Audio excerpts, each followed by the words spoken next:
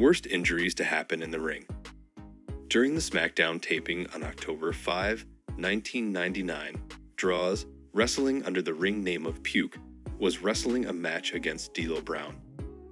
Brown was going to execute one of his signature moves, a running powerbomb. During the move, D'Lo slipped on some type of drink that was thrown into the ring.